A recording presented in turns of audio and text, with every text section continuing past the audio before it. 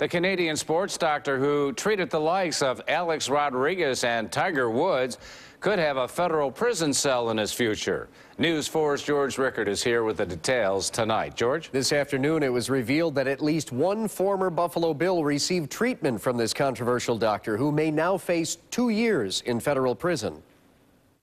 Last year, there were only allegations. Today, there is proof and conviction. 51-year-old Canadian doctor Anthony Gallia walked into Buffalo's federal courthouse and pleaded guilty to providing treatment to at least 20 professional athletes, even though he wasn't even licensed to practice medicine in the U.S. He admits he obstructed justice.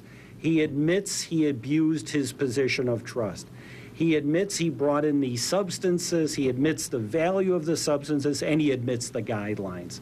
Some of the drugs he administered aren't even approved for use in the United States, like Activigen. His intent was what it's always been, to assist patients in the healing of injuries. There is no allegation of performance enhancement. There is no suggestion of performance enhancement. Dr. Gallia's assistant, Marianne Catalano, took a plea last year. She went along for some of the 74 medical trips across the border, oftentimes over the Peace Bridge. It was Catalano who would actually carry the drugs across the border. And in these court papers, Dr. Gallia admits that if questioned by border officials, she was supposed to say that they were only demonstrating the drugs at a medical conference. As part of this plea, Dr. Gallia agreed to pay the U.S. government $275,000 of the profits he made here. In court, it was revealed that if this had gone to trial, former Buffalo Bill Takeo Spikes might have been called to testify as a former patient.